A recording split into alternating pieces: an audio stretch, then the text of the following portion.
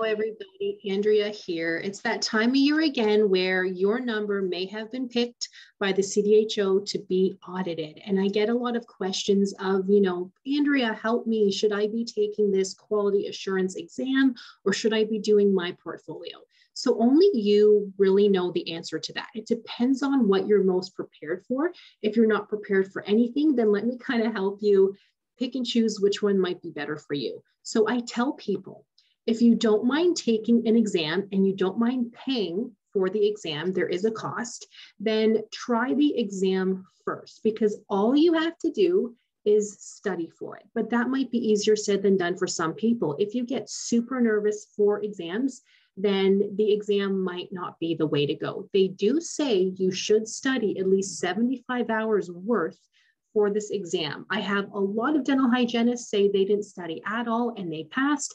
I have others say that they studied forever and didn't pass. So everybody's different, but I do offer help for the exam. If you need it, I will leave the link for you guys down below in the comments. Have a look. I do offer help for the exam so you know what to study for. Nothing more and nothing less. Meaning the exam isn't like the board exam. You don't have to study like you're studying for the board exam. Again, thank goodness. But you do still have to study. If you don't study, you're going to fail. Okay, trust me. It's not as easy as people think, but it's also not as hard as people think. But then what about the portfolio? Is the portfolio a better way to go for you? So if you've been organized and keeping track of your continuing education, who does? Even I have a hard time being organized, then maybe the portfolio is better for you. You don't have to take an exam. You just have to take into account your hours for the past 3 years. If you haven't been keeping up with continuing education, then you're going to have to do all 75 hours this year. So is that possible for you? Maybe it is, maybe it isn't. It's hard to say, right? So you need to take that into account. But whether you do the exam or the portfolio, you do need to also do your practice profile. That is basically saying what you're doing in your office. Even if you're working for different offices, you're temping or like 3 different offices full-time, part-time, you need to write down what you're doing for your practice profile. So what you're doing for those offices, the dental unit waterline testing, how are you sterilizing, those types of things.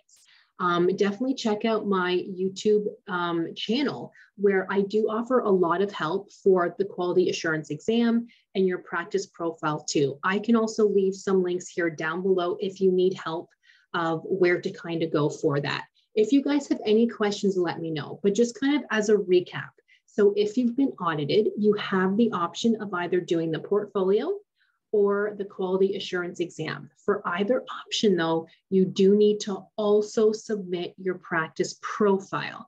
Now, depending on if you were inactive and now you are reactivated, depending on how many years you were inactive for, you might have other options. You might also have to do an on-site assessment. So if you're not sure what your options are, you would have been sent a letter. If you're not sure, feel free to send me the letter and I can look at that for you. Okay, so you have options. Let me know though, you guys, if you have any questions, I am very happy to help. I know it's a very stressful time, but I am happy to help. Okay, so let me know anytime. I will leave my email as well for you guys down below. So have a look and I'll talk to everybody soon. Good luck and we will talk soon. Bye for now.